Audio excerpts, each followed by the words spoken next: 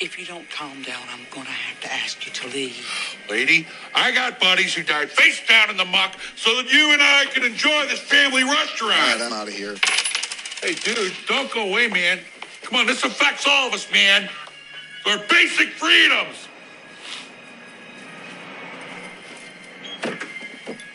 I'm staying. I'm finishing my coffee.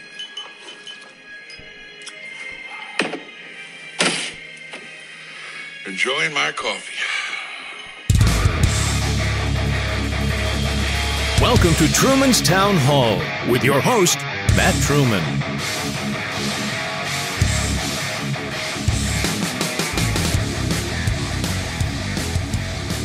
Hello, this is Matt Truman. Thank you for downloading this episode. Thank you for sharing with a friend. And I appreciate everyone downloading this episode. Wow, this podcast has grown over the past month.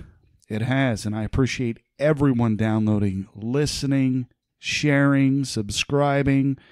We're on Apple Podcasts, Spotify, iHeartRadio, wherever you get a podcast, we're there. We're even over on Amazon Podcast. So just say, Alexa, play Truman's Town Hall podcast, and boom, it'll play an episode for you. So with that, I want to say thank you. Folks, Russia and Ukraine, whoa, they're at war. And as I have been talking about since last November 2021, Russia would not invade until after the Olympics, and we were right here on Truman's Town Hall. We were right, folks. It's history. I'm a student of history. I follow this stuff. I find it interesting, at the same time heartbreaking to watch a lot of the things that I've been watching. And not only the death and destruction, which is the main point of all this. I don't want war, I want peace. And I want folks who are going to be caught into the middle of all this, which we may all be caught into the middle of all this soon enough. But I want peace. I want peace for you, for me, for Ukraine, for Russia, China, Taiwan. I want peace for all of us. I'd love to have peace throughout the world, and doggone it, I just wish we all could get along. And I think for the most part, people do get along. You got these schmoes out here like Putin and Biden and all these war hawks, these talking heads all over the TV networks talking, we need war. We got to respond. We got to provide these Ukrainians with all these missiles, and then look, there's a 40-mile convoy. Why don't we just light them up with A-10s and, be done? Folks, there are repercussions to all of this stuff. We'll talk about that. And at the end of this podcast, I'm going to play a clip from my hometown, Huber Heights, that I find very interesting. Huber Heights was attempting to annex a portion of Miami County, which is next to Montgomery County, if you're not from around there. And they were trying to take a portion of that land, have it developed with their prize developer there in Huber Heights. And it did not go the way they wanted it to. So I think Mayor Gore was a little upset. Has he had donations from that developer? Dun, dun, dun. Later in this program, folks, we'll talk about that a little bit. And we'll play that little clip because there is no video. I can't post it because for some reason the video was down. They just upgraded it. They spent like $20,000 upgrading this video system, and there's no video. They took a play from the Jeffrey Epstein playbook. Well, if there's no video, well, they did get sound, so at least there's that. Look, things happen. I'm just teasing. Things happen. Video doesn't always work. I get it. I deal with technology, and I'm not the best person when it comes to technology, and I know there are issues. I've had to troubleshoot putting this podcast out several times. Anywho, we'll talk about that Huber Heights stuff at the end of this podcast because we got a lot to go through. I'm going to play a lot of clips We're going to play some of the talking heads. We're going to play some of the alternative stuff that's out there. We're going to play some news clips. This may get long, and I hope you stay with me. We're going to have some analysis to all of this. What am I thinking? What, just a guy who predicted it wasn't going to happen until after the Olympics. I was saying this before they were putting on generals and stuff saying it, right? We played General Jack King, who said the very same thing, but I said it before Jack King. I said it before a lot of people were saying it. Anyway, I study this stuff, and it's heartbreaking to see. Families are being ripped apart. People are being killed. This is not something I wanted to see happen. But with all the politics throughout the world, and they play a lot of politics throughout the world, it happened. Is it entirely Russia's fault? Well, it is that they invaded, sure. But what happens when you have your border being surrounded by NATO? What happens? I'll tell you what happens. You get invaded. That's what happens. And you go to the most logical place to invade, which was the Ukraine. Let's play this clip, folks. This is Ted Cruz talking. Ted Cruz is a senator from Texas. It's important that we remember what America's interest is in Ukraine. Sometimes there are Republicans who talk about Ukraine and they talk about the need to defend democracy, to defend global norms. Frankly, I think that's all gobbledygook. The objective of U.S. foreign policy, the job of the military, is to defend American national security. And the reason we have an acute interest in what Putin is doing is because Putin has told us his objective, which is to reassemble the old Soviet Union. When we were in the Cold War with two superpowers, America and the Soviet Union, it was profoundly dangerous for America. Americans were in greater jeopardy when the Soviet Union was a strong enemy. Putin is trying to rebuild the Soviet Union. Actually, the speech he gave a week ago, he said he wanted to rebuild the Russian Empire of 1922. Yes. It is in our interest to keep our enemies weak. We don't want a stronger Vladimir Putin with desires to conquer Europe and conquer the world. That's why we have a strong interest in preventing him from getting stronger, because it's more dangerous for us. The second point you made, respectfully, I don't think it's right that this was inevitable. I think this was preventable. It's the most frustrating aspect about it, is I think Joe Biden made specific mistakes that caused this invasion. A couple of weeks ago, we had a classified briefing with all 100 senators.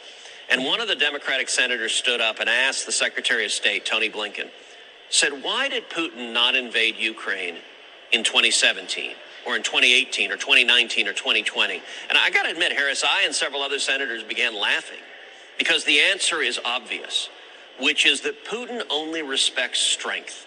And he believed President Trump was strong. He didn't want to risk the consequences. And critically, Trump had signed into law the sanctions that I authored, shutting down Nord Stream 2, which means if Putin invaded Ukraine, he risked jeopardizing the pipelines that go through Ukraine. And without those pipelines, Putin can't get his gas to Europe. It's why Nord Stream 2 was so important. And when Biden came in, he just surrendered Nord Stream 2 to Putin. He waived the sanctions formally. And he did so because this president, this administration believes when you're facing an enemy, you should show weakness. You should show appeasement. They think that's how you stop aggression. That's what they did with the Taliban. That's what they did with Russia. That's what they're doing with China. That's what they're doing with Iran, trying to give Iran hundreds of billions of dollars, which will only allow the Ayatollah to get a nuclear weapon. And appeasement doesn't work. It's more dangerous. Your description of why Ukraine is important to Americans, to why we are being told to sacrifice with the gas prices now pushed higher than they were already with the inflationary disaster that we were having before the end of 2021. That explanation was missing from the president's address, quite frankly, last night. And people who were listening to put those puzzle pieces together didn't get that. You've done some of that today, and it's tremendously helpful. And I know that there's some politics mixed in too, but you have given a primer on what we are about about and what our foreign policy is about with regard to that. I hope people are paying attention.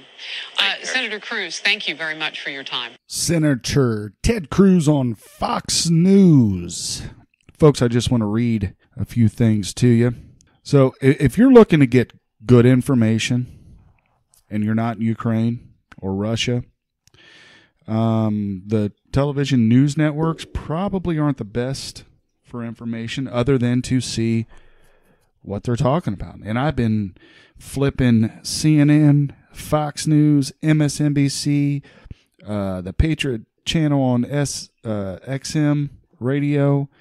There's one called Progressive, NPR. And then I've been watching, like we played before, DW News, French television. We're getting some reports from Ukraine. I also reviewed some Oliver Stone documentaries that are over on Amazon and Showtime. On Showtime, there's Oliver Stone interviews through 4 episodes Vladimir Putin. I encourage everyone to go watch that. Don't just listen, oh, he's a madman, he's changing, he's this, he's that. Look, I'm not sticking up for Putin, but there are some things about Putin that I think you would get a better grasp at and understand that there is some rhetoric, there is some propaganda being spilled out there, okay? Again, not sticking up for Putin or thinking he's a good guy or any of this. No. I do believe, and I've said it in previous podcasts, he is trying to bring back the Soviet Union. He wants to leave a legacy behind. He's in his 70s. He seems like a healthy man to me. I don't know the guy's medical history, but everywhere you look, everybody knows his medical history, or they try to assume so. Oh, Lord, Putin doesn't look right. I think he's crazy. He's messed up in the head. Something's going on. Well, you know where that comes from. It comes from his predecessor who drunk himself to death, and that's why he stepped down. So in 91, when the Soviet Union collapsed, there's a fellow by the name of Boris Yeltsin that took office as president. Vladimir Putin had worked his way up through the KGB into the political system. Boris Yeltsin appointed Vladimir Putin to be his successor. Yeltsin was a drinker. That dude drank a lot, and he burnt his brain up doing this. And you got to do a lot of drinking to do that. So anyway, Putin comes in. And he was president from 2000 until about 2009 or 2008. And then Dmitry Medvedev came in 2008 to 2012. And then miraculously, because you're only supposed to serve 2 terms in Russia, but they get around all this. Then Putin comes back in 2012, and he is your president in Russia, if you live there, to this day. It's not exactly a democracy, folks, but they call it a federal democracy. They call Ukraine a federal democracy, and it's not really a democracy. Zelensky, the propped-up hero of the West, is not really a propped-up hero. Is he showing some pretty... is he showing toughness? Dang straight he is. Yes, that dude. Hey, when you got the big Russian army coming after you, say, no, I'm going to stay here and fight. That's pretty tough. Got to hand it to him. But Zelensky's a puppet. Zelensky is a puppet to the West. That's what Putin knows. Putin doesn't want the West to encroach on his country. For instance, Russia spends about $60 billion on defense. The United States spends $600 billion on defense. That's rough estimate, right? We, and I say we in quotes here, we would crush Russia militarily, but they have nukes. We have nukes. We would destroy each other with our nuclear weapons. We're talking goodbye LA, Goodbye half of the coast of California, right? Maybe up into Washington State. Goodbye New York and part of the eastern seaboard. Maybe some bases in between. Maybe in Texas. Maybe in Ohio, right? Patterson, right? These are all different. These have all been discussed about targets. So we don't want to get to a nuclear war. But folks, the rhetoric I'm hearing from a lot of senators and representatives in this country, and even through the Biden administration, we're getting close. What if Putin moves in to Poland? Article 5. I'm sure you guys have been listening. You've heard about Article 5. What happens then? We get involved. They attack a NATO country. We get involved. We're part of it, right? And then our sons and daughters end up being drafted because we're going to need a lot of people. Oh, the draft won't happen, Matt. Nuclear war won't happen, Matt. Yeah. And I also heard, oh, Russia's not going to invade Ukraine, Matt. Not saying this, all this stuff's going to happen. I'm just saying it might. Like Chris Rock said, you may not be a hoe, but you wearing a hoe's uniform. I don't know. You have to watch some Chris Rock. Yeah. All right. Let's play some more clips, shall we? We got to play some clips. So as a student of history, I'm going to play this video by Greg Reese. The first casualty of war is the truth. The first casualty of war is the truth. And if the American people knew the truth about U.S. interference in Ukraine, they might not be so eager to start World War III. During World War II, Western Ukraine sided with the Nazis.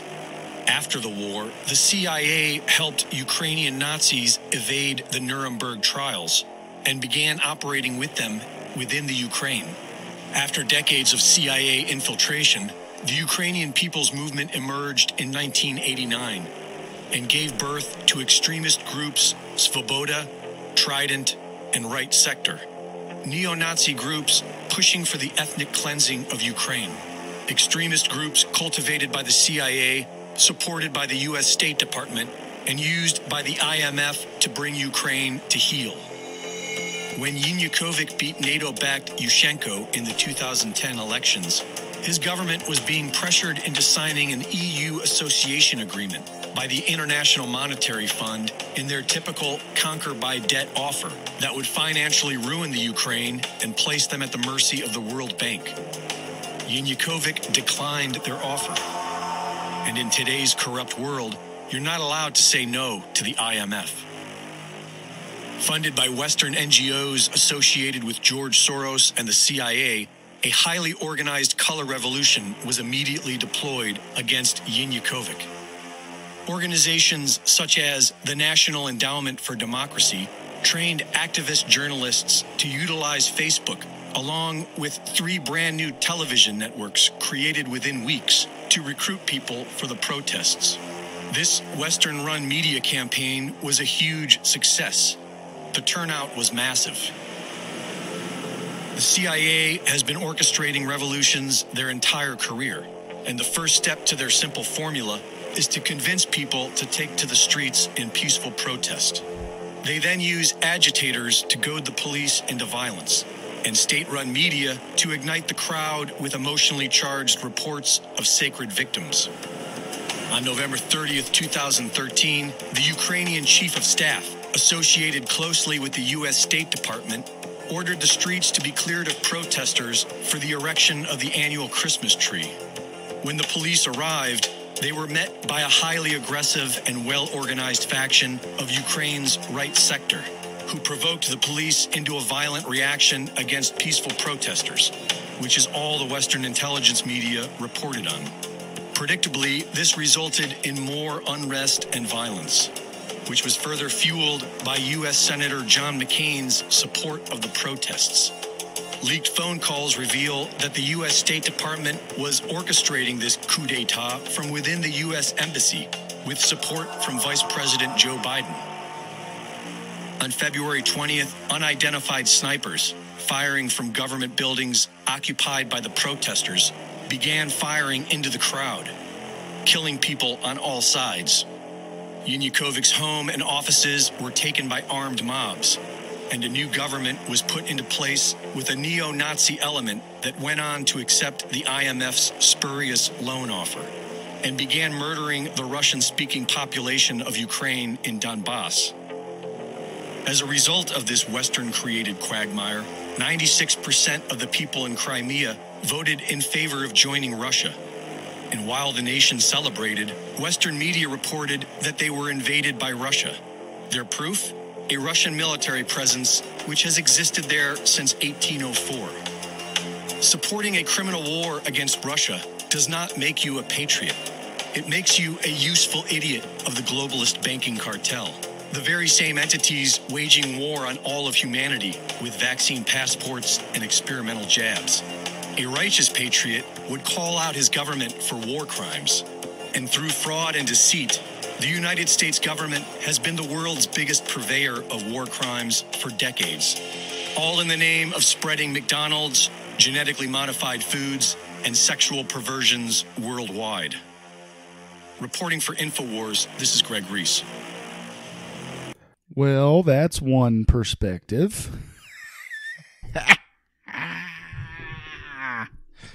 Anyway, that was Greg Reese. A little history. Oh, there's a lot to dive into on the history. You can't just believe what is being pumped out at us.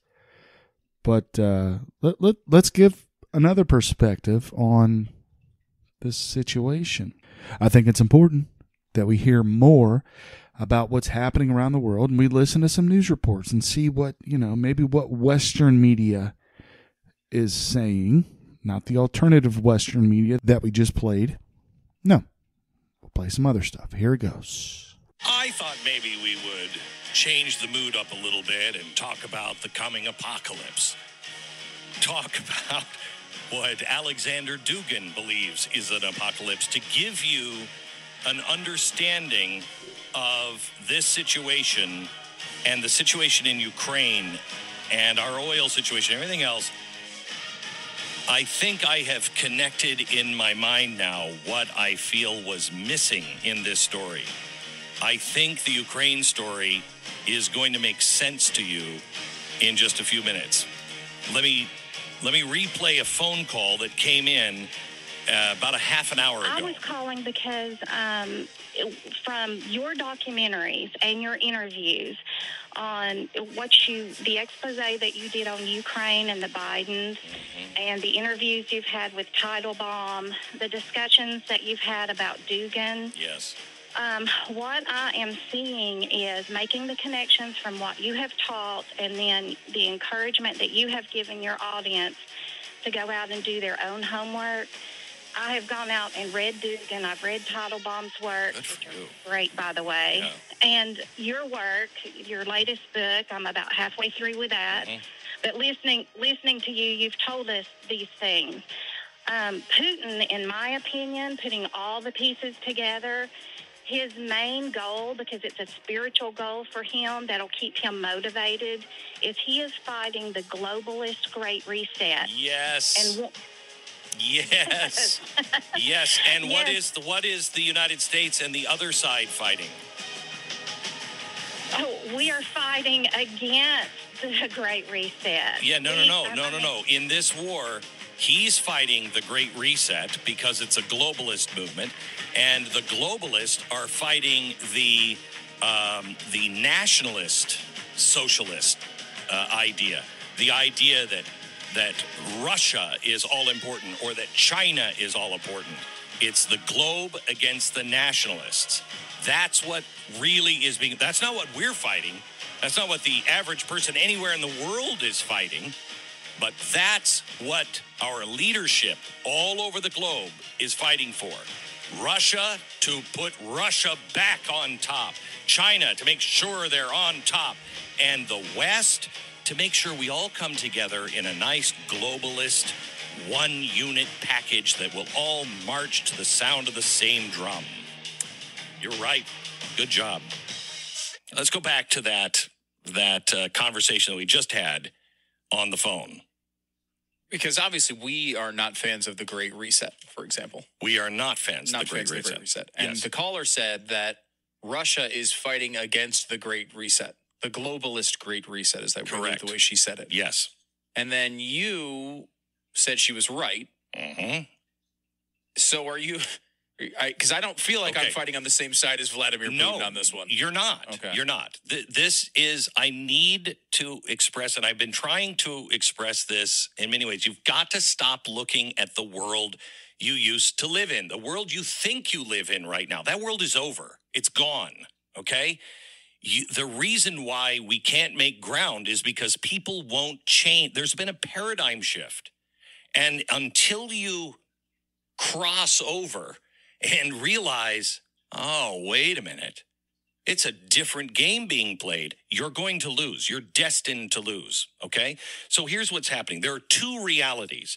There's the one that most of us believe we're in right now, Republicans versus Democrats, or, the Marxist against the constitutionalist. We believe that we live in a country that is free, that our republic represents us, and that we have rights, and the president of the United States actually represents the people of the United States, right? Mm-hmm. Okay. You don't live in that world anymore. Here's the real world. This is the world of the elites. It is National Socialism, fascism. That's China and Russia, okay? They will control their economies. They will tell industry exactly what to do. In Russia and in China, you don't agree, they kill you, okay?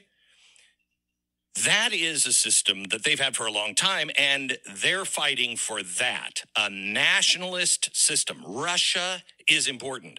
China is not going to join any global community and say, China is just another one of many nations. They're not going to do it. Neither will Putin, okay?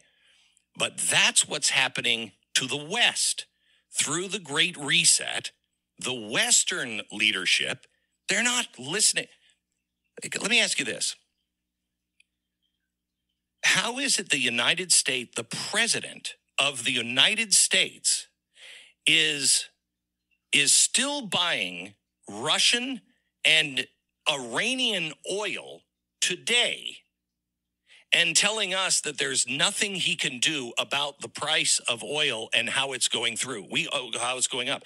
We all know he can. Just turn the spigot back on. Right. We all know He's that. just saying feel the pain. Correct. And the American people are going to have to, they're going to sacrifice for their values. Wait a minute. I don't see any of you guys sacrificing. What do you mean? We're going to have to sacrifice and there's nothing you can do. There's lots of things you can do. Because he's not the president of the United States. He's one president in the Great Reset. America's not special.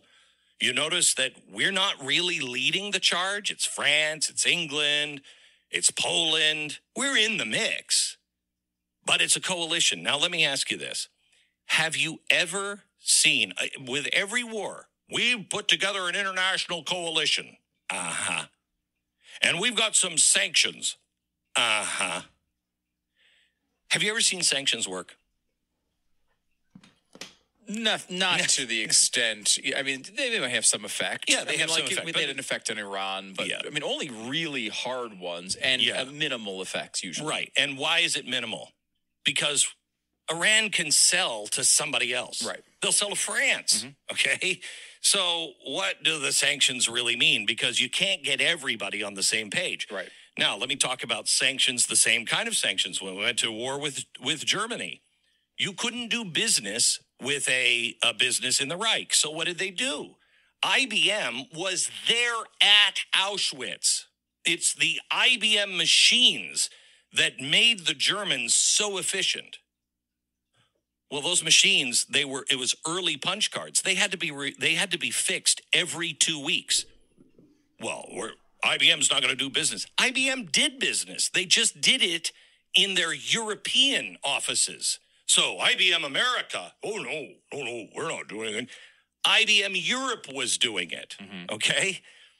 You can't, when sanctions, you can't get all the countries together, and then you can't get private industry because you can't tell private industry exactly what to do, and they'll find a loophole if they're making money, right? Do you agree with that? Yeah. Okay, look at the sanctions that are happening right now. The federal government and all governments around the world, They're not the ones that control SWIFT. That's a international banking. That belongs to the banking sector. When you look at what's happening with the oil in Russia, Russia is not able to fill any tankers. Okay, they've got the port. They can get people, they can get oil into the tanker, but they can't sell it to anybody. They're even cutting the price. They're even saying, we'll pay for the shipping. Why won't anybody do it? They won't do it for a couple of reasons. One, the insurance companies will not insure those companies or those countries that are buying that oil. They know you're on your own. If something happens to it, you pay for all of it. The other thing is the banks have told those countries sanctions can go on you, private, not this is not governments, this is private. Banks saying, I don't know if that's going to go well for you because then we have to question you and maybe you should receive sanctions. That's like IBM saying, hey, you're killing all the Jews. We're pulling all of our machines out.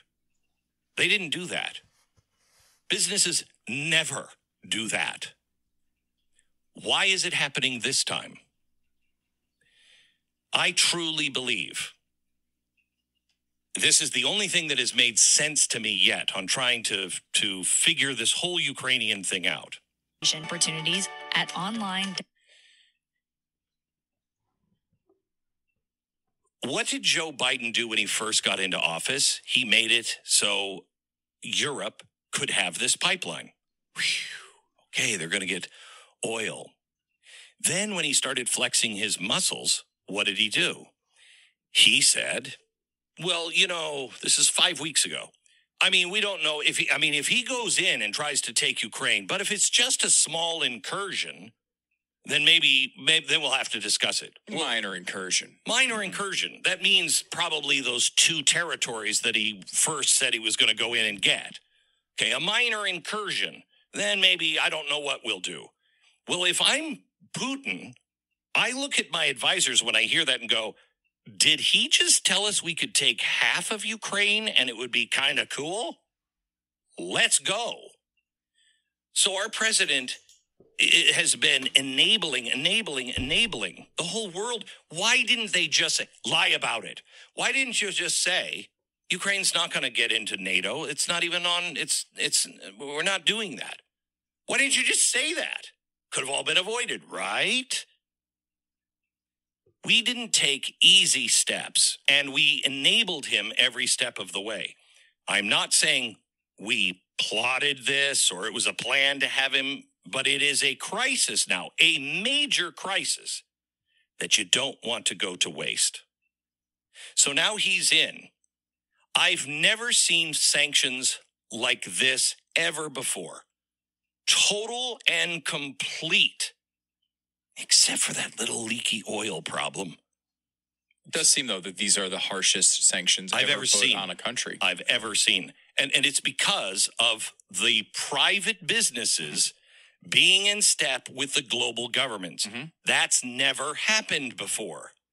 They can tell you, but there's always workarounds because they're global companies. Okay? So now it's completely shut off. If this works, why will these sanctions be the first sanctions to work? Because both sides are participating in unison, right? They're working public and private partnerships. Mm-hmm. Global, not America, not led by Biden, but led by the world, led by the entire West. We didn't put this together. It was a cooperative. See what we can accomplish if we all just work as one. Imagine what we could do. Now, gosh, because of this, oil has just shot through the roof. And I don't know. I mean, it's good and bad. It stops inflation because nobody can afford anything or go anywhere because they can't afford oil.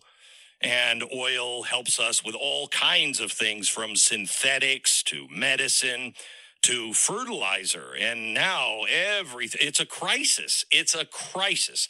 Oil being at $150, $60, $200 a barrel is a crisis, and it has caused food shortages.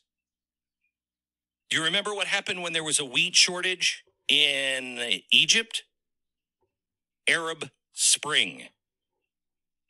So we all have to work together again. We are watching the formation. What Ukraine is 15 days to flatten the curve. That's what Ukraine is. COVID was real. How it got out, I don't know. Not important, but it was real. It's not a conspiracy. It was real. What did they do? Took advantage. They took advantage. And all of us cheered it on. We were like, yeah, that's right. We should stay in our house. But we let the government do all of these things. We let them, because it was an emergency. Yeah, you should do those things. You should have those powers. And you're never going to get them back. Ukraine is 15 days to flatten a curve. What happens on the other side, I don't think we ever go back. And they make the case. Only the Great Reset, only this public-private global partnership is going to work from here on out. Look at what we've accomplished without any bullets. So you're worried about how this power is used in the future. Maybe it's not just an invading nation of a big nation invading a small nation, as Kamala would explain it. Let me take just 1 minute and then just talk to you about Switzerland, which I find amazing. The president pointed it out as a speech yesterday in 60 seconds. Okay, so did you know that Switzerland was like, we're not going to take what? We're going to stop. We're neutral. Putin? No, we're neutral. You know what we do. We take gold and money from anybody. It's our thing. It's all anonymous. It's why Swiss bank accounts are different than any other bank account.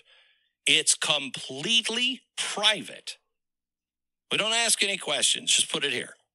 Okay? That's the Swiss bank account that everybody knows. So the world the banks came to Switzerland and said, hey, guys, you got to cut off all of the funding and close those accounts with all of the oligarchs and everything in Russia. And they're like, you realize you're in Switzerland? That's kind of what we do. We can't do that. We're not going to do that. Otherwise, we're not a Swiss bank account. The next day, you're starting to see stories about how Switzerland is holding all of the pilfered gold from Venezuela and from the Philippines. We've known they have dirty gold and dirty money. But where do you think the Nazi money went? Yes, we know that. But that was released after they said, no, we can't help out. And what did they do after that release? Oh, you know what? I'm sorry, we had hot chocolate and the Swiss Miss on our mind. We're going to help. That's because the business sector came down on Switzerland and said, you're going to play by our rules. The one thing I learned about TARP, I know a guy who worked for Citibank, and he was their CFO. And he was there the night that the crash was happening. It was a Sunday night. And he said, we didn't need the bailout. We were fine. And the government said to him and all those in the room, you are all taking this, all of you, whether you like it or not. No one is leaving this room until all of your signatures are on this paper. You had no choice. That's fascism. That's what's happening here. And we're going to wake up after this is all said and done. And we'll be like, oh, this was great. And then we'll realize, oh, no, just like Canada, they enacted the Great Reset, and the left thinks that's wonderful, just to get rid of these very violent terrorist truckers. That's what the Great Reset is. That.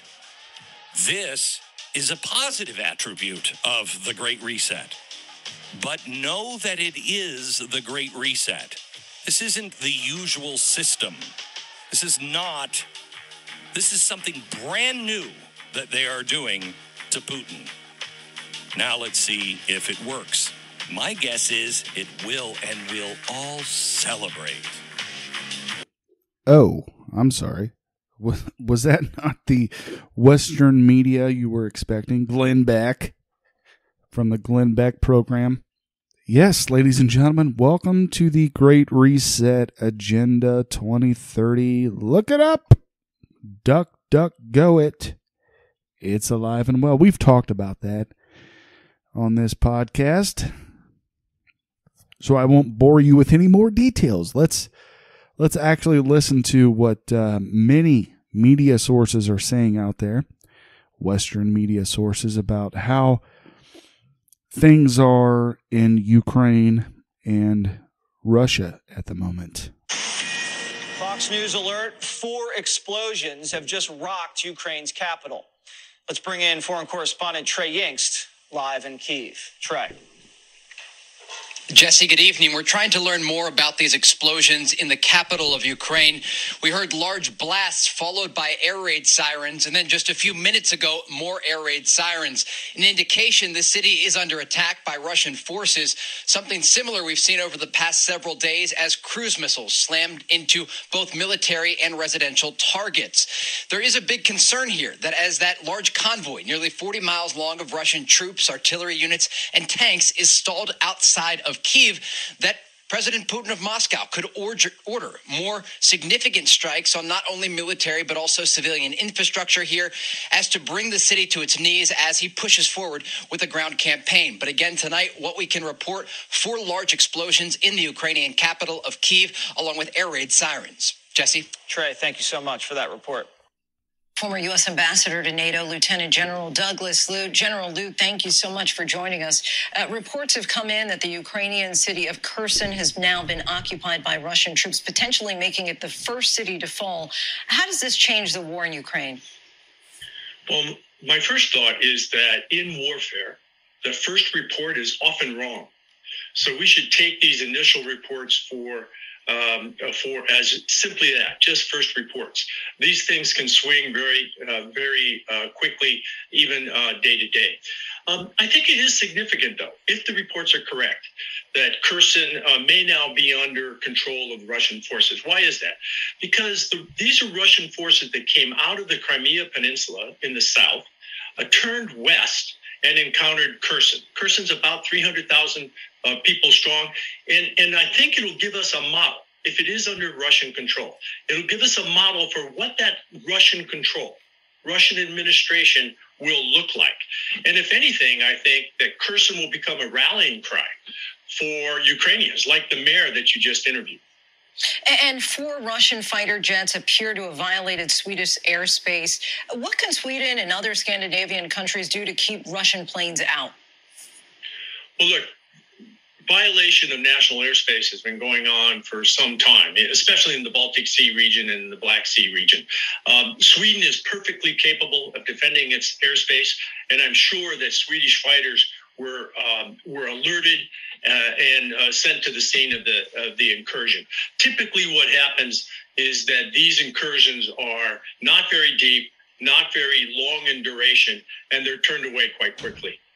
Secretary of State Antony Blinken expressed little optimism for talks between Ukraine and Russia today. Why do you think the dismal outlook? Well, it appears that President Putin has selected a course of action that he's going to stick with. I would like to say that Putin will, before he backs down and moves to diplomacy, he will double down on the military effort.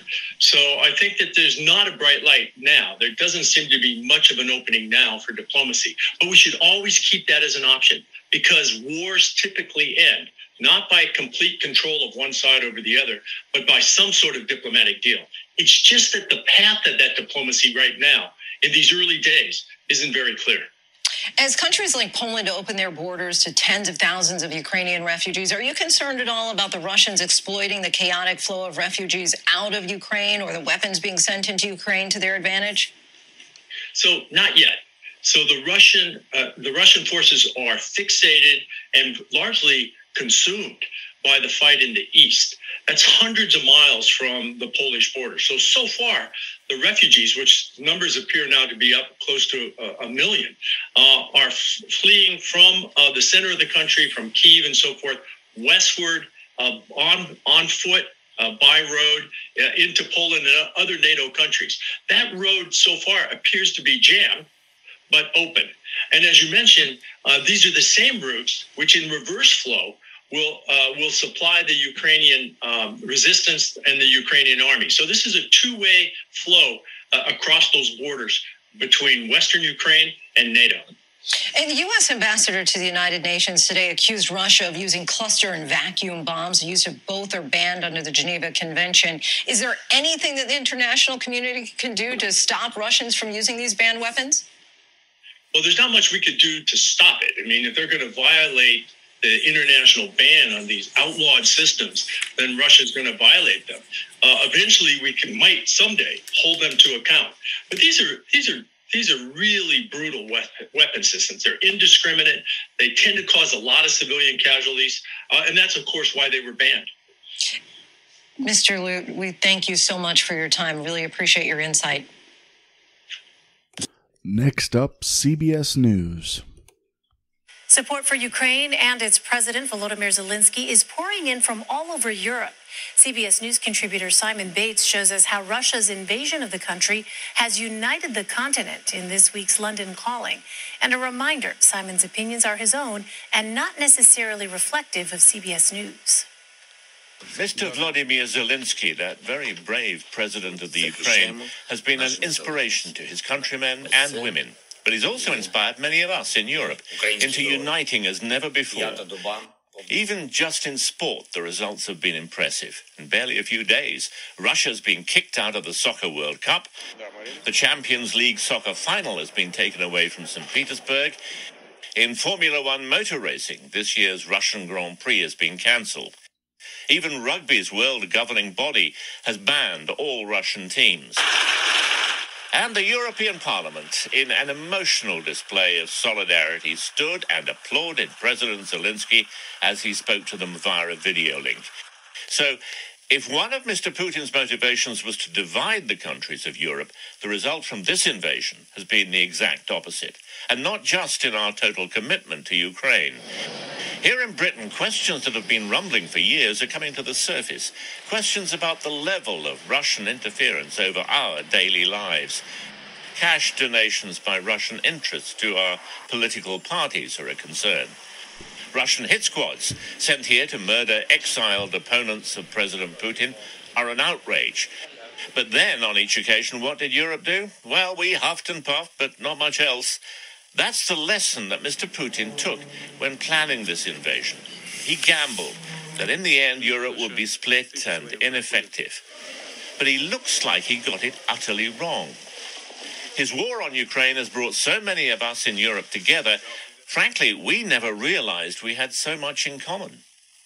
That's London Calling for today. This is Simon Bates for CBS News in Devon. We will fight on the beaches. We will fight on the landing grounds. All right, that was my best Winston Churchill. All right, up next, a long clip, but a clip I think we all should listen to. Fox and Friends, Dan Crenshaw, let's roll it. But yesterday the White House said there would be, the United States would not take part in any no-fly zone because that could bring us into an actual shooting war. Let's bring in Texas Congressman Dan Crenshaw, member of the House Energy and Commerce Committee and a former Navy SEAL. Dan, good morning to you. Good morning. Morning. Okay, so it's daunting. There's a 40-mile column of tanks and armored vehicles leading toward Kiev. It's just a matter of time before they circle the city, and then they will slowly try to strangle it. The one bit of good news is apparently there's something like 70 Ukrainian pilots in Poland at this hour, picking up 70 donated fighter jets from European countries, including older Russian-made planes, like 28 from Poland, 12 from Slovakia, and 30 from Bulgaria. So if the Ukrainian Air Force is going to have a fighting chance, this is going to help them. Yeah, it certainly is. I'm glad to see a lot of EU members stepping up. I still think they can do more, of course. I mean, you've got Russia right on your doorstep. Yeah. And this is a fight for your life. I think a lot of people denied that right up until the moment it happened. But it is clearly the case now. the EU has agreed to look at Ukrainians' EU membership. That could be significant. That does require some kind of assistance to them. So I think Russia, I think Putin in particular, has clearly miscalculated. This is a bigger fight than they anticipated. They've lost thousands of troops. If the estimates are even close to true, that's more than we ever lost in Afghanistan. And we need to continue to make this as painful as possible for them with the kind of lethal aid that we're talking about and the economic pain that we're inflicting on them. Congressman, there was a special session of the UN General Assembly, and the Ukrainian ambassador stood up and read text messages. These are texts from a soldier. The mother of that soldier, he's Russian. The mother of that soldier thought that her son was training in Crimea. Turns out he is on the front lines in Ukraine, and these are the text messages between the two of them just before he was killed. I would like to read from the screenshot of the smartphone of a killed Russian soldier. Why has it been so long since you responded? Вы точно на учениях? Are you really in training exercises? Спрашивает мать убитого солдата. Asks the mother of the killed soldier. Моменты перед тем, как он был убит. Before he was killed. Мама, я на Украине. I'm in Ukraine. Тут настоящая война. There is a real war raging Мне here. страшно. I'm afraid. Мы бьем по всем городам. We are bombing подряд. All of the cities Даже по мирным together, жителям. even targeting civilians. Нам сказали, что они we нас were будут told приветствовать. that they would welcome us. А они кидаются под нашу технику. They are falling under И не our дают armored проехать. vehicles, throwing themselves under the wheels and not allowing us to Называют нас pass. фашистами. They call us fascists. Мама, мне очень тяжело. Mama, this is so In hard. several moments he was killed. And this was several moments before he was killed. Congressman, what I gather from that, they thought that we would be welcome into their country, and that's not the case. So is it Putin's regime that's telling these soldiers they're going to welcome you, go fight for our country, they want you there, and then also targeting civilians? You can tell the soldier didn't realize what he was getting into. And we've heard various accounts like that. This goes to show the depth of the deception that Putin has incurred, not just on the rest of the world, but on his own people. You're seeing uprisings in Russia against this war. I think regular Russian civilians are seeing this for what it is. And Putin has lost his way quite a bit here, and he's losing domestic support. And this is what we need to capitalize on. He doesn't really care if he loses international support. This is not something Putin cares about. But he certainly cares about domestic support and whether his propaganda is actually working. And we need to continue to pull this thread. We need to continue to pull this thread, incur the costs on Putin, and turn the Russian people against him. Congressman, everyone respects the valor that the Ukrainians are fighting with, but the word is they only have about a week or two left of Stinger missiles, of Javelin missiles. They need it. And right now we can't get everything through the air. It's got to be on the ground, most of which is going to come through Poland. But guess who knows that? The Russians know that. And they're already sending choppers there. So it's going to be very dangerous delivering food, water, and guns and ammunition and lethal aid. Now, the Washington Post reporting this 3 minutes ago that Kharkiv remains under Ukrainian control, but is thoroughly surrounded, and they are bracing for an all-out assault. We just told you about the caravan that goes 40 miles deep. They look like they're going to do the same thing. What do you think the people of Kharkiv should be braced for, judging by the Russians' tactics in the past? Well, urban warfare is going to be terrible. The Russians don't seem to have any kind of restraint on what kind of tactics they're willing to use. They've done this in the past. I mean, the only good news here is that Russian soldiers are having second thoughts. I would also say that they're not good at fighting at night. This is something we've learned by watching them over the last week or so. And civilians can take advantage of that. But guerrilla warfare is also very scary for the people, for the Russian soldiers as well. Ukrainian people can take solace in that. But again, this is why I say EU has to step up. the European Union, these powers in Europe, have to step up with more aid, getting more aggressive with getting that aid in there. We have to be aggressive with getting that aid, those Stinger missiles, those Javelins in there. Those are very effective against Russian fighters. These are questions that we've been asking the Secretary of Defense. They say at least 800 were delivered over the weekend. These will be very devastating to Russia, but we need to continue to push that. Are they gonna do a carpet bomb Berlin style, 1948? I don't know. I wouldn't put anything past Putin right now. But I do fear that as he begins to lose, he will engage in this scorched earth campaign. It is harder than he thought, which is again why I say the European Union has to step up for their neighbor. They have to step up for their neighbor because they can reverse this with enough aid if it's getting to the right place at the right time. It just takes time, and that's something the people of Ukraine just don't have as they are circling the cities. Congressman, are you going to the State of the Union tonight? Well, I don't have time to get tested. They want everybody to get tested, so I'm going to try. Okay, because now the news is you don't need to wear the mask, which is progress. Apparently, the president's speechwriters had to throw out the speech they had done a week ago because world events have changed it, and apparently he will talk about the Russia. I just want to interrupt this this clip to say you don't have enough time to get tested. You can't send out an intern to CVS to grab a little test kit to get tested. Makes no sense. I had high hopes for Crenshaw. He's a war hero, Navy SEAL, seemed like a great guy, but I just don't know if I don't know, folks. I had high hopes for Crenshaw. I got to be honest. I still like him. I think he's a pretty decent guy.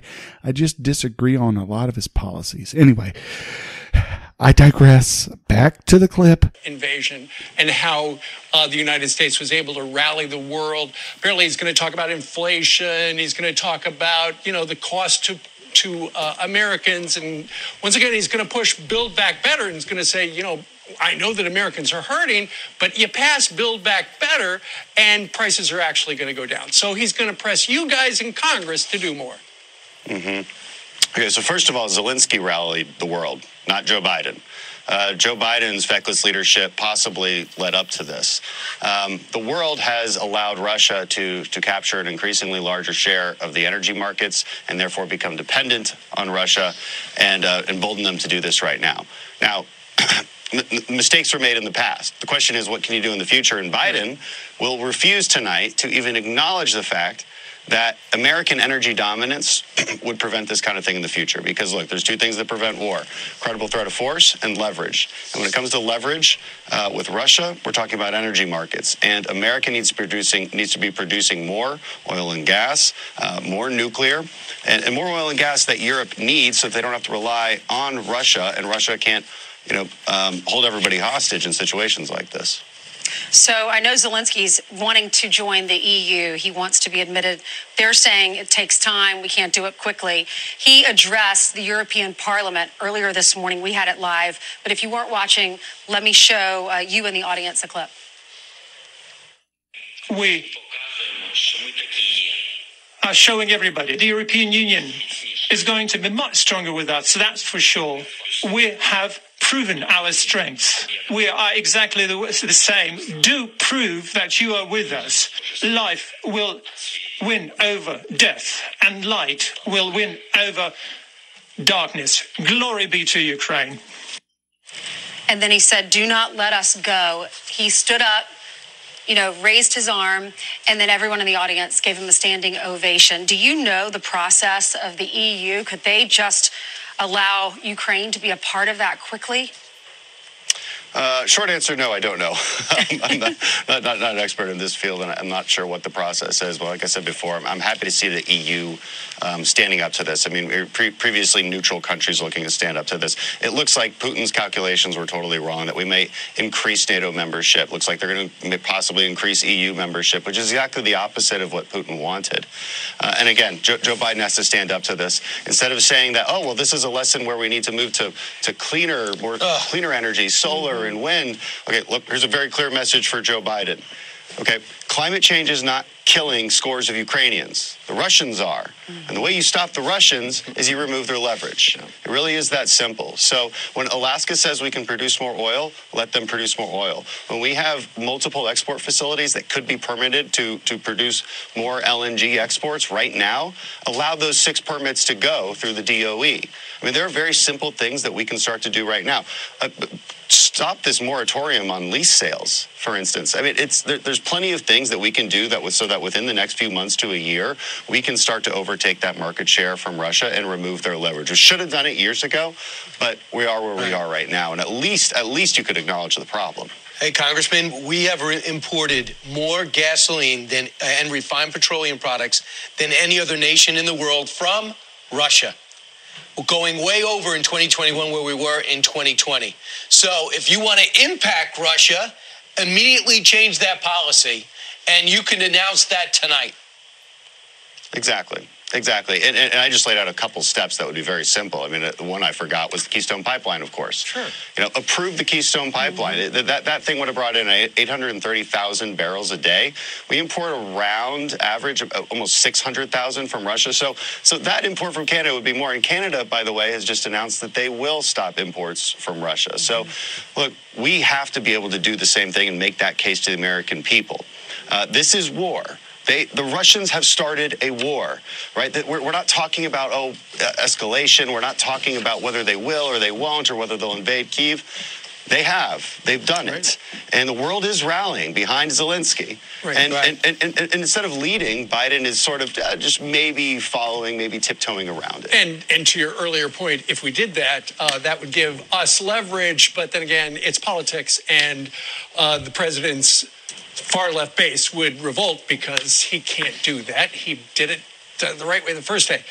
You're from the state of Texas. Polls now open. First primary of the 2022 election cycle. What's your prediction on how this is going to go?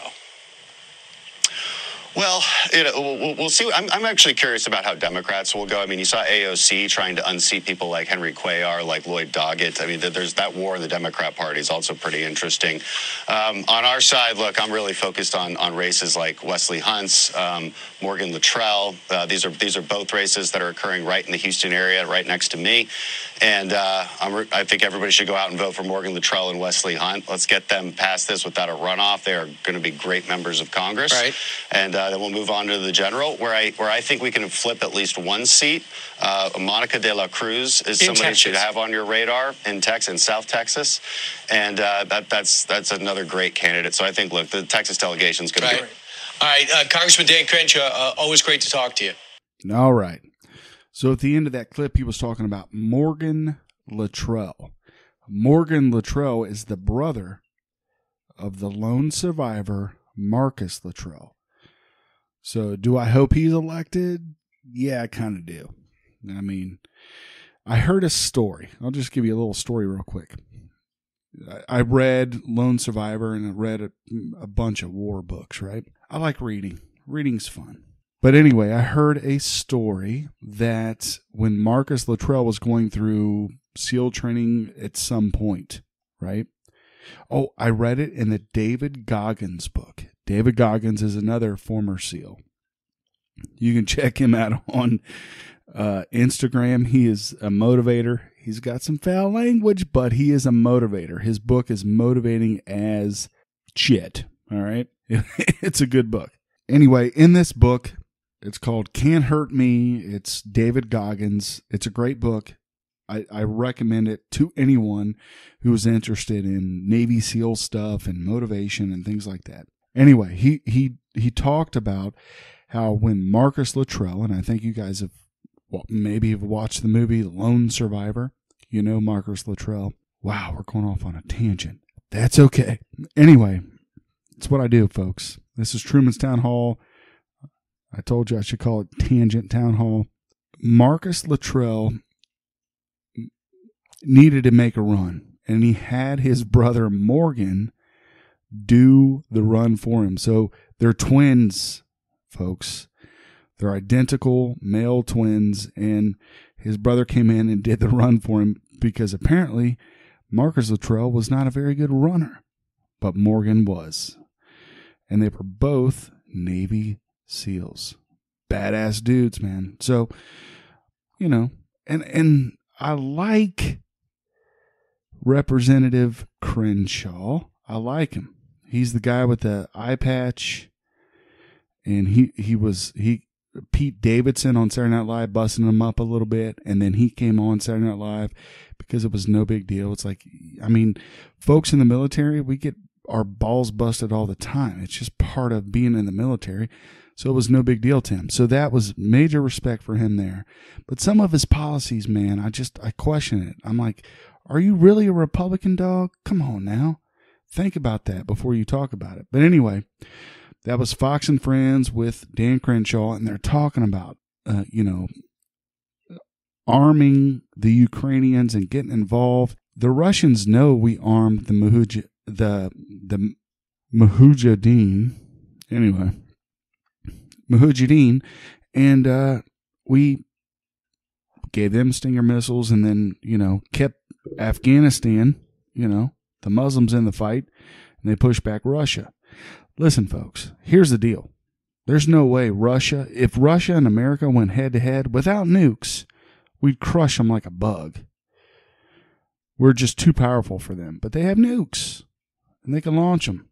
They got that secret weapon. If we took out their nukes and just went head to head, son, I'm telling you right now, we would crush them like a bug. Oh, well. All right, so we're running along. I know you folks have been watching and listening and paying attention to Ukraine and Russia, and I'm going to come back and I'm going to continue to update things as things get more heavy. I'm going to look through some Twitter stuff real quick, and I'll read you some updates, and then we're going to get into my hometown, Huber Heights. I'm going to play a quick clip of that, and then we'll end the podcast. But let's get into Twitter real quick and see what's happening over there. All right, so the first thing I'm seeing is, and I encourage you guys to get a Twitter account. I have one over there. I've had several accounts, and this one has 0 followers. I had one that had a heck of a lot more followers than that, but I had to recreate one because I left Twitter for a while. But anyway, Elint News, ELINT News, breaking: over 1 million have fled Ukraine since last week. So that's one. Here's one of the check-marked folks. It says it's Manalo de las something. Let me go to it. De los Santos. Best part of being a NATO member is that you can invade countries, commit war crimes, and never get sanctioned. So there's different opinions. Dagan McDowell. Yeah, I think we've heard her over on Fox News. Oil surges to highest price in nearly 11 years, topping $111 per barrel. Yeah, folks, oil's gonna go crazy. We're gonna feel all of this, everything that's happening around the world. We're gonna feel it. You're gonna feel it in your pocketbook. You're gonna be working more hours. You're gonna be trying to, figure all this stuff out too, folks. This is a world crisis. How it ends, I don't know. Nuclear weapons, probably.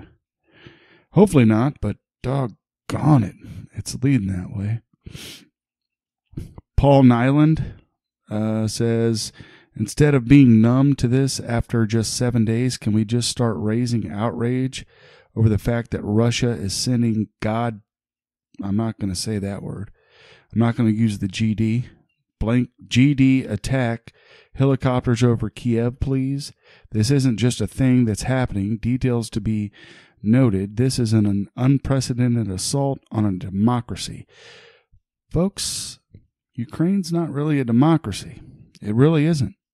Zelensky has jailed his rivals. He's come on. I know he looks good right now, and he looks like a tough guy. Hey, a lot of dudes are tough guys. If the fit hit the fan here, I'm going to stand up. I'll probably send my family out like a lot of these folks, but I'd stand up. I don't care who's attacking in America. we gonna roll. I'm ready to roll. You know what I'm saying? Right? I didn't stockpile this much ammo. Never mind. I don't have ammo. I have no ammo. I have no food. I have nothing. Hello. Let's see here. Dave Wasserman. I'm reading some blue checks here, folks.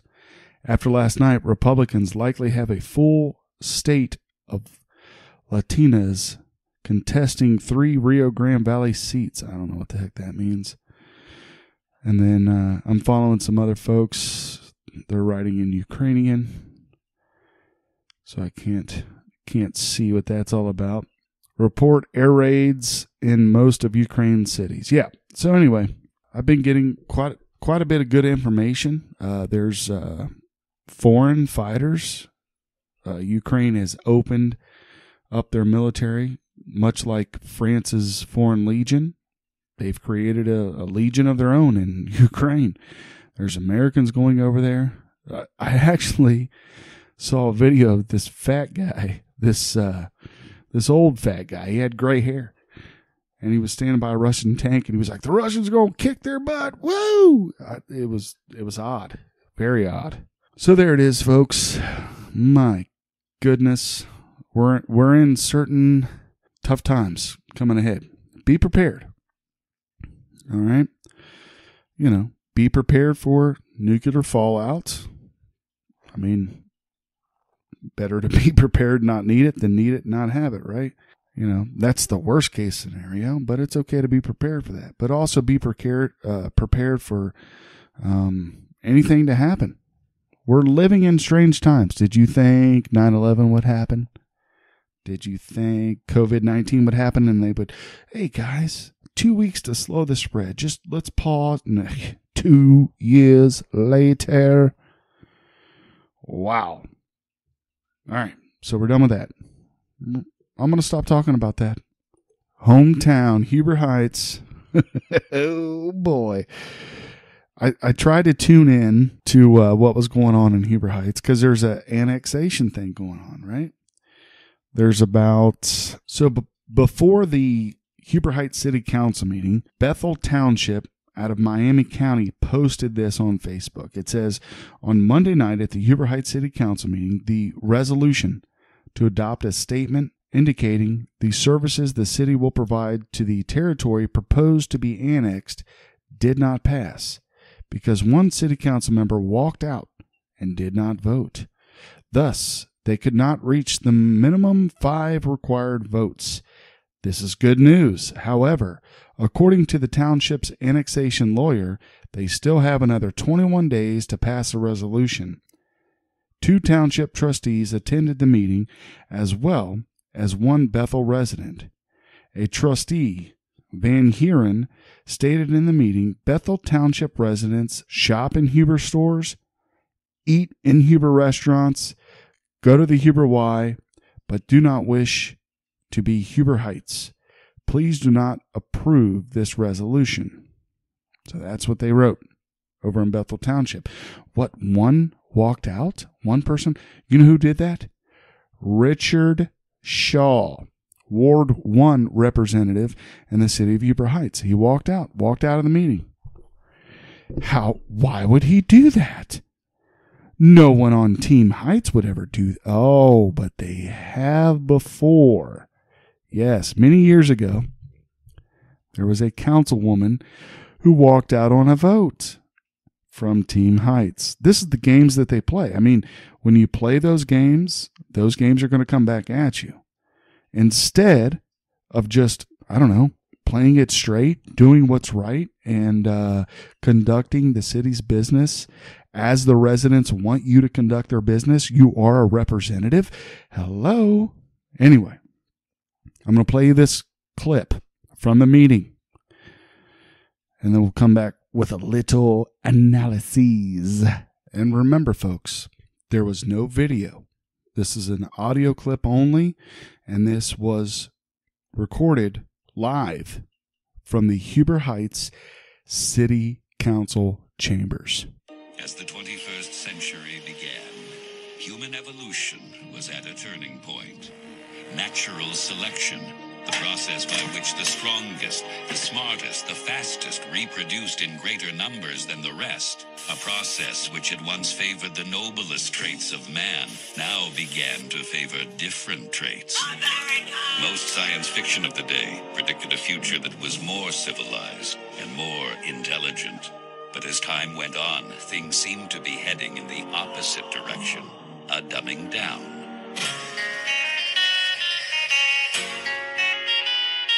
Every time a hurricane or storm's coming, the gas stations just fill up with women with plastic bags they get inside, and then they put the gas in, and then wonder why the gas eats through it and spills, and they just don't know. Now look at this woman, spraying gasoline on top of the car. This is not a joke. She thinks that's how you clean your car, and she's got her mask on. So let me get this straight. She's black.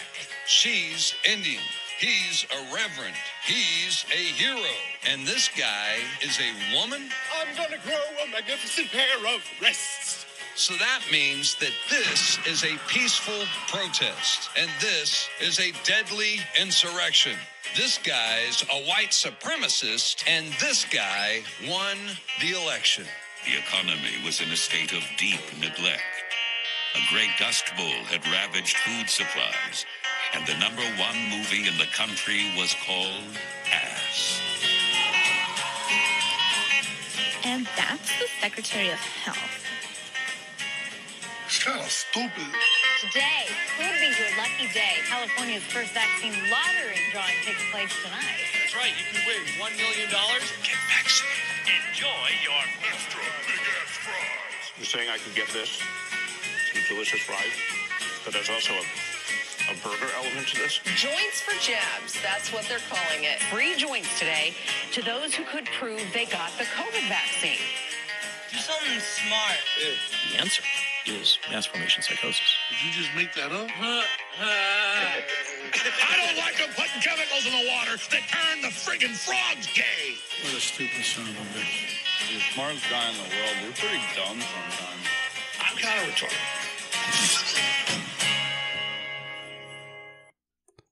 Man, that wasn't it. I'm sorry. I thought I was playing a clip from Heber Heights City Council. I mean, it sounded like a clip from Heber Heights City Council, but this was the real clip where Representative Shaw left and Mayor Gore went on a tangent about being sued. We're getting sued. You're getting sued. He was like Oprah with that tangent. He was like, we're getting sued. You're getting sued. The whole place is getting sued. They donated a bunch of money to me and I can't get this done. What do you think's going to happen? All right. I'm going to play the clip. This is the real clip from the Heber Heights City Council meeting. So this time we're going to take a 10-minute recess to see if we can find Mr. Shaw. I mean, I don't think it takes this long to smoke a cigarette or go to the bathroom. He's missing in action. So we will find out, but we're going to take a 10-minute recess. Hey, folks, what if you had to poop? What if you had to poop? Sometimes it takes longer than 10 minutes to poop. All right? But Mayor Gore wanted to get the cigarette dig in. Look, Mr. Shaw smokes cigarettes. A lot of us smoke cigarettes. Good night. We're from the 90s. And maybe he was pooping and then had to smoke a cigarette. Oh, I'm sorry. I'll play it again. This time we're going to take a 10-minute recess to see if we can find Mr. Shaw. I mean, I don't think it takes this long to smoke a cigarette or go to the bathroom. He's missing in action. So we will find out, but we're going to take a 10-minute recess. Okay, certainly apologize for the extension of that recess. So this council has had legally a statutory obligation to have a vote on this matter. And it is certainly my belief that Mr. Shaw exited tonight's meeting in order to prevent me from voting. So we have a duly elected official who is playing games. And enough. It's obvious what's happened tonight. Yeah, enough. This is out of order. No, it isn't. He didn't like what was happening. And you're not getting your way. And he left. You're upset too. No, we're going to call you're throwing a temper tantrum. We're going to call a vote. Okay. We're going to have a vote. No need for all this. So what I expect to happen, I fully expect that we'll call a vote. Looks like this will probably fail this evening, and I fully expect the landowners to file a court claim through an injunction and a writ of mandamus, and I expect the city to get sued because Mr. Shaw is neglecting his legislative duty. So with that said, we have a motion and a second. Mr. Rogers, call the roll. Mrs. Kitchen. No. Mr. Webb. Yes. Mr. Shaw is absent. Ms. Baker. Yes. Mr. Campbell. Yes. Mrs. Burge. Yes. Mr. Otto. No. Mr. Lyons. No. And motion fails, was it 4-3? Okay, next up. Mayor. Yes. I would hope that this would come back to the city council work session in the next meeting. Actually, I should have said that this will, well, no, actually, it failed. Yes, I understand. So, yeah, it won't be back. So, well, I expect the next action will be court action. okay, well, like I said, we have 20 days. We have 2 weeks. It could be voted on. It's dead. I think excuse me. Failed. I voted no. I understand that. I'm just pointing out I'd like to see this come back on the next work session. That's one council member. If I get 2 more, we can have that again and discuss it at the next work session. Doesn't the petitioner have to resubmit it in order for it to come back to the council again? If we just basically killed it, that's the way it's worked in the past. As far as I'm concerned, the issue's dead. It was voted down. Yeah, we can't just put it on another agenda after it's failed. Yes, Mr. Campbell. I'd like to entertain Mr. Lyons' thought. Ed, you're hoping this comes back in the future? Yeah, I think Mr. Shaw made a reasonable request. I had my reasons for voting no tonight.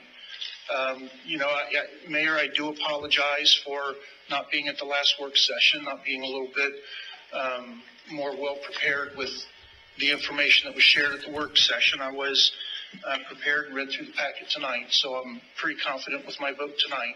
But I would like to discuss this and entertain that in the next work session. And would you mind sharing what items you hope we discuss? As far as this particular... Yes. Well, we have 20 days, and I would have liked to have had another work session to discuss this, and then for a potential vote in 2 weeks. Okay. Thanks. Thank you. Okay, next up is... Mayor, oh, yes, Mr. Webb. Thank you, Mayor. Mr. Lyons refers to 20 days. Am I not getting this? This was just voted down. There is no 20 days. The council has just voted the extension of services agreement down. This now goes back to the developer as a no vote from this council. Should the developer choose, I'm sure it's just going to be a matter for the courts.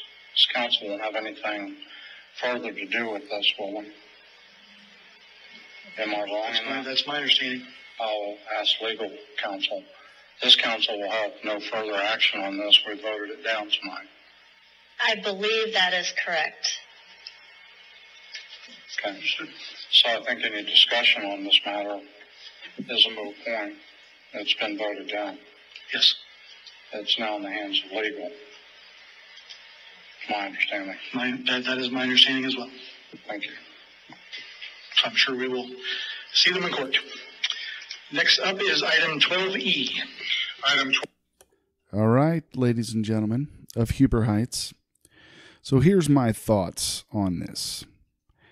And before I begin those thoughts, I have not spoken to Mr. Shaw, Mr. Otto, Mr. Gore, or anyone else associated with the Huber Heights City Council. So I'm giving these thoughts fresh to you, the podcast listener.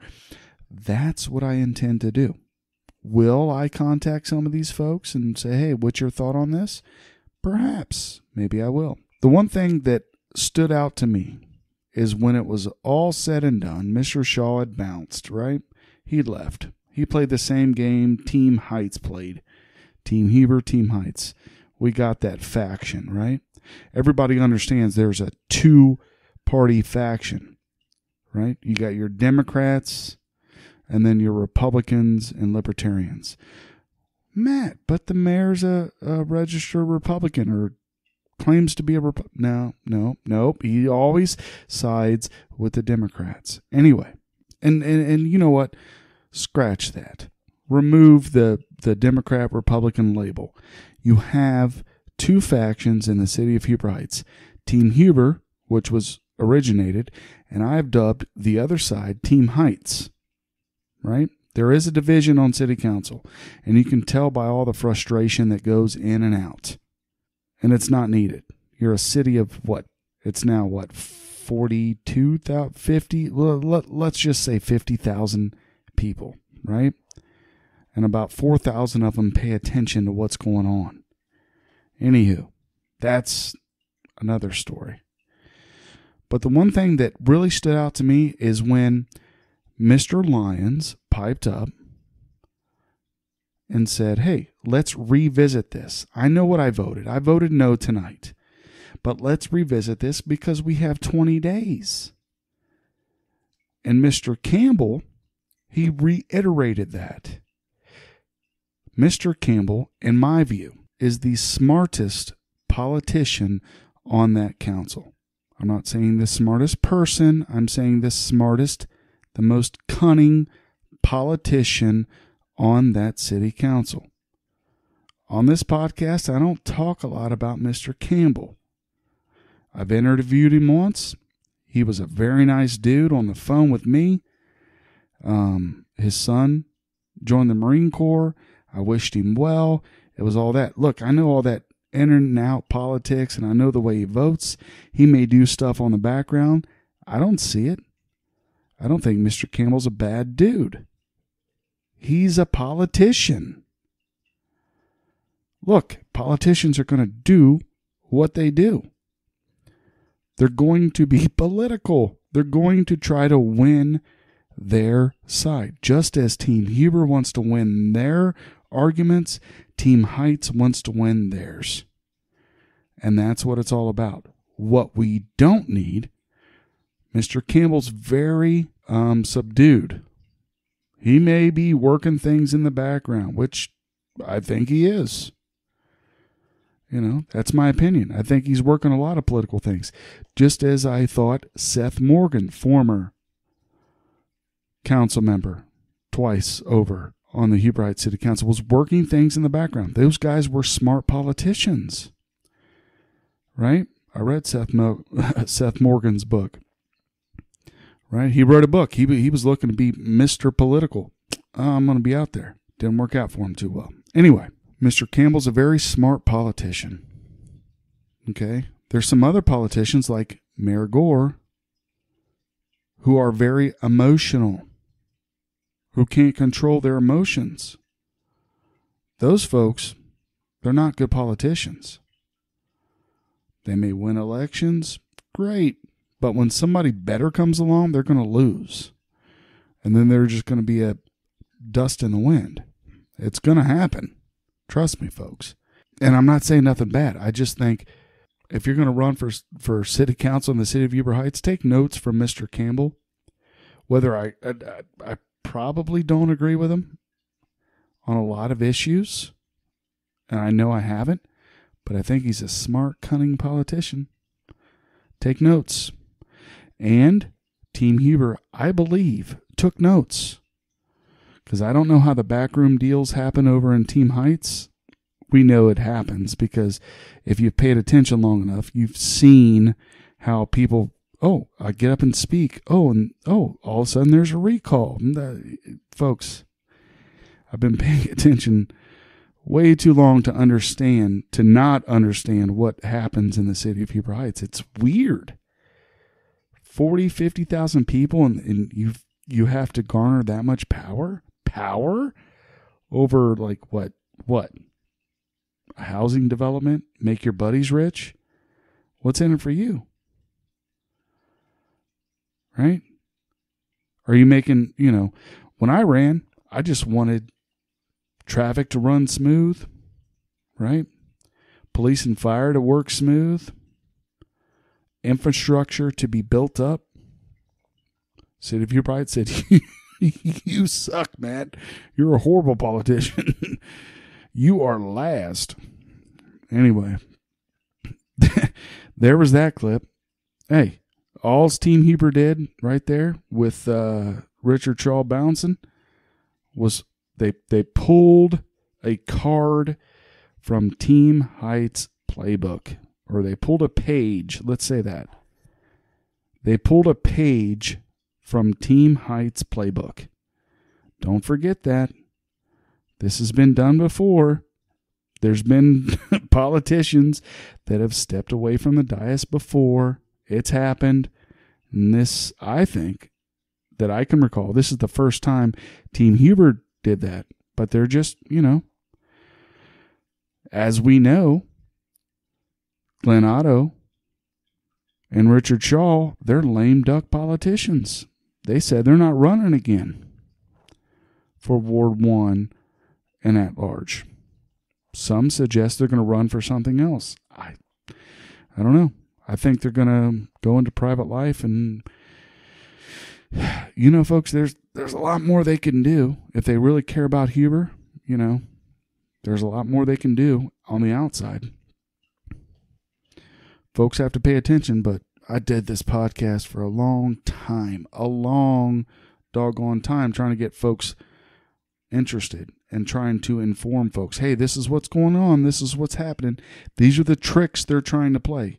If you folks think for 1 minute that one side's playing tricks and the other side isn't, oh my goodness, I have some oceanfront property in Arizona to sell you.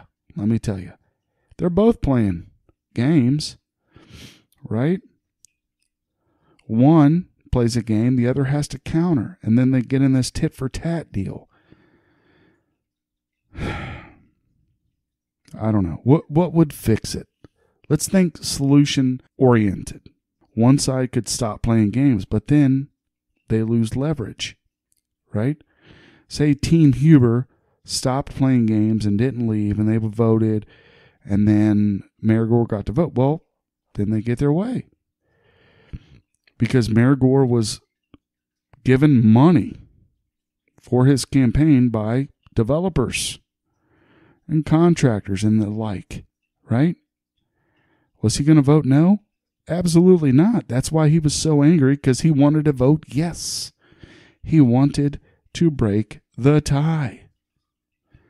Only 2 times has he broken a tie that I've been paying attention, right? One was the medical marijuana. He banned that. The other was for keeping the former city manager, right? Those were the 2 things that his tie breaking has not been very popular. Yet he continues to get elected because the city of Huber Heights has about 4,000 people paying attention or willing to vote. Either way, maybe half of the 4,000 are paying attention. I look at the other pages. So we run Brick City Town Hall. That's where a lot of the politics gets talked about. It's what it was designed for. But you look at some of the other pages, and it's just, hey, I went through the drive-thru today, and boy, that service was horrible. Or is Wendy's open today? Or, wow, what's going on over on Dial Road? There's a lot of cops over there. It's just a bunch of nosy Nelly stuff. It's not stuff that has substance or importance like what just went down at City Council this week. Anyway, there it is, folks. I could drone on for hours about this stuff. I really could.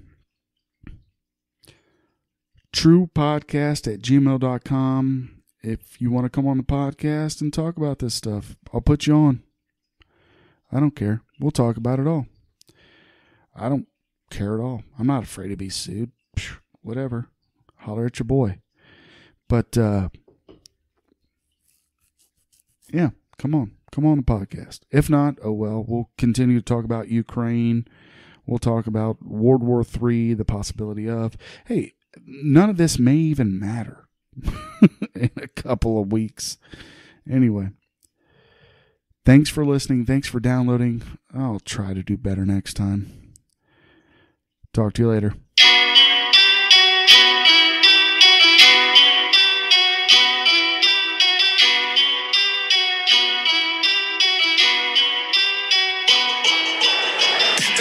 Offended, it's often admitted. I'm all independent. I irritate those awfully wicked. Wait, pause for a minute. Bryson, why you causing division? I loved your music, now you're homophobic, all for attention. They say I'm only popular because I'm controversial. But is it that your favorite rappers all with pop commercial? Y'all got Spotify to ban my songs, I guess my topics hurt you. And do y'all miss real hip-hop because this the time reversal? The baby can promote violence and drugs all on his CD, but he'll get canceled if he ever offends LGBT. I know everybody hates me, but I also know they need me, but they cancel me because I don't succumb my freedoms freely. And hip-hop wasn't always like this, bruh, believe me. Now rappers wearing dresses and calling each other sweetie. Well, somebody gotta say it, huh? Why can't it be me? Can I say screw Dr. Fauci? Can I say screw the CDC? Hey, Bryson, tone it down, you know we need your voice. God of the world, well, that's an easy choice. Who has time for some white guy in a BLM face mask, playing my music, screaming everything that I say is bad? I can't bow down to the mob cause I'm too real. I can't be controlled cause I don't need a deal. They say you going way too far, you need to chill. Sorry, I don't really care about how you feel. Ay, I can't bow down to the mob cause I'm too real.